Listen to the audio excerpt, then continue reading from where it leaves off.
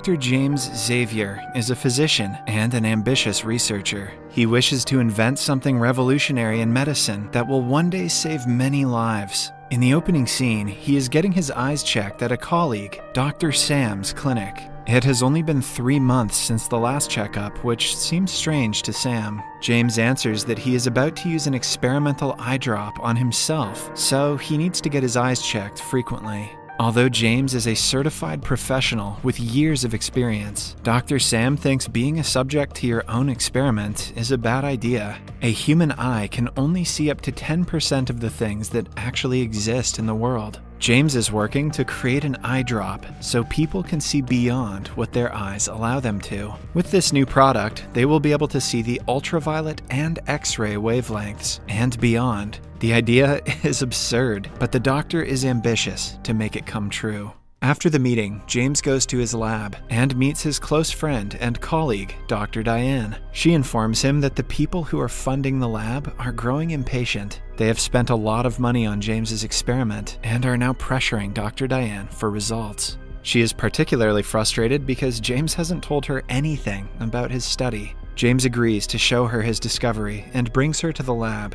After explaining what the eye drop does, he uses it on a monkey. To see if it really worked, the animal is made to take a color assessment test. Even though he cannot see the colored sheets from his point of view, he makes the correct guess. This proves that he can actually see through the colored sheets and can tell which one comes after another. Either that or the monkey is just lucky. Dr. Diane is left stunned at the animal's intelligence, but a few minutes later, the monkey dies of cardiac arrest. The death is sad, but it doesn't take away from the fact that the eye drop does exactly what it was meant to do. James wants to use the eye drops for medical purposes because that way, doctors can tell what is wrong with a patient just by looking at them. However, he desperately needs the investors' money for further research. Dr. Diane arranges a meeting between him and the investors a few days later. The doctor is so eager to prove his invention's efficiency that he is ready to use it on himself. He tells Dr. Sam about his plan, but Sam is strictly against it. According to him, the experiment is not worth risking his life. Still, James somehow manages to convince Sam to help him in the application process. In the following scene, Dr. Sam puts the drop into his eyes. Initially, James loses the perception of vision and sees only colors and patterns. He describes it as seeing more light than he has ever seen in his life. Then, he discovers he can see through the piles of paper on the table and read them without turning them over. He is overjoyed that the product works, but he still can only see through the surface of objects. The doctor gets too excited and puts 2 more drops into his eyes. He regrets the decision instantly, as the second drop burns more than the first one.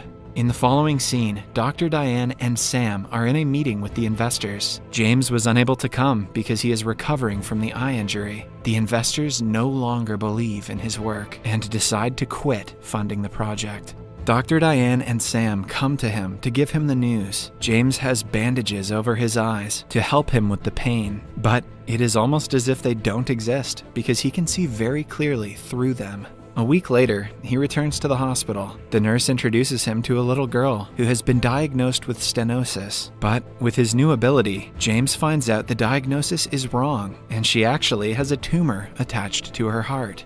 "Thanks for letting us know she's going to die anyway, James." He tells the girl's primary doctor about it, but the man refuses to listen, driven by pride.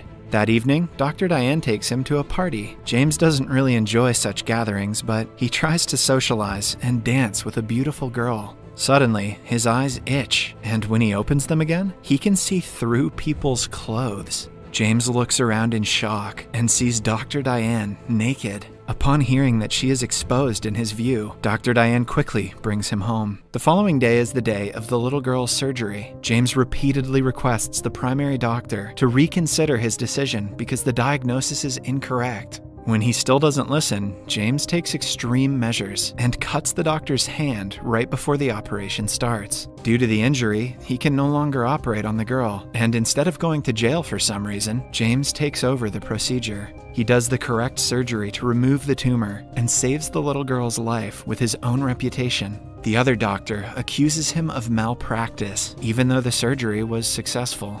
The next day, James goes to Sam for a routine eye checkup. Sam registers that James can only see bones, muscles, and nerves in people, and is quickly losing his ability to see things as they would seem to normal human eyes. It turns out that he has been using the eye drops continuously since the last use. Sam urges him to stop immediately, but James is too concerned about his experiment to care about his health. With the continuous use of the eye drops, soon he will be able to see what no man has ever seen in the history of humans: the reason that Jake Paul exists.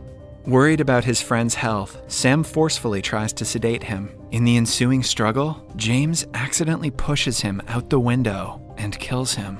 He feels terrible for what he did, but has no way to change the past. Dr. Diane, who witnessed everything, doesn't want James to be charged with accidental death. Hence, she helps him escape before the cops arrive. The very next day, news about the killer doctor spreads around town. James can no longer be seen in public as his old self, nor can he continue practicing medicine. He changes his name and appearance, and starts working as a talent in a freak show. He uses his ability to guess the things inside of viewers' pockets and earns money in return. James had thought that his discovery would save millions of lives, and is sad about what it has come down to. The guy who owns the freak show, named Crane, recognizes James's talent. He does his best to find out what his trick is, but is unsuccessful. One day, a lady is injured near their set. James quickly scans her for injuries and sees that she has a broken leg. He helps her the best he can before the paramedics arrive. Seeing him handle the situation so well, Crane registers that he might be a doctor. He offers James a deal that is bound to make them a lot of money. He suggests they establish a diagnosis clinic where people can come before they go to the doctor to find out what exactly is wrong with their bodies. That sounds illegal and stupid. James likes the idea, but only because that way he can use his power for good. The next day, they return to the former city and stay in a rustic apartment. Before going to sleep, James puts the eye drops in his eyes again. It has been a routine ever since he first tested it with Dr. Sam. With this drop, he manages to see through the ceiling above him. James quickly puts on black glasses so people won't get to see what the drops have done to his eyes. Right after, Crane brings their first client, an old wealthy lady who has been having severe health troubles lately. She is worried it might be cancer, but only a look at her tells James that she is just tired because of old age. He asks her not to worry because the pain will go away if she takes a rest for a few days. Later that day, James sits alone in his room and records the progress of the medicine. He is interrupted by Crane, who urges him to come outside quickly. James does as told and finds a crowd of people waiting for him to take a look at them and find out their illnesses. The old lady from yesterday has spread the word about him among the circle of her rich friends. I guess none of them could afford a real doctor. James sees the patients and tends to their problems, while Crane pockets several bills throughout the day. Their clinic grows more famous with time. One day, Dr. Diane gets a hint about the clinic and rushes to meet the new miracle doctor, knowing exactly who it is. She sits in front of James, but he fails to recognize her and can only see her muscles. When Dr. Diane speaks, the memories of his former life flood back to James.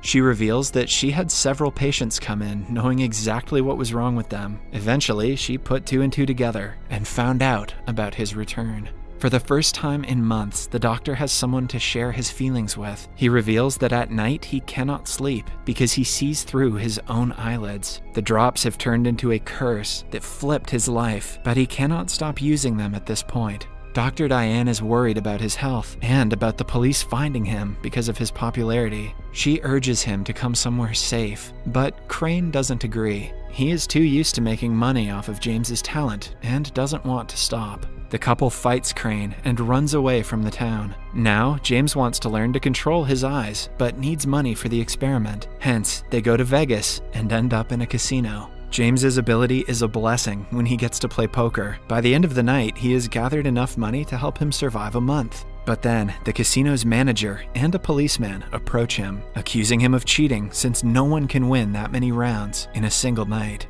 As James tries to explain himself, a policeman pulls his glasses away to reveal that his eyes have changed color. The sight takes him by surprise for a second, but he soon recognizes James as the crazy doctor who ran away after murdering his friend. Backup is called to arrest him, but James gets in a car and runs away before he is caught. They follow him in a chopper, and while trying to run away from it, he crashes. Fortunately for the doctor, he survives the crash and comes out of the car unharmed.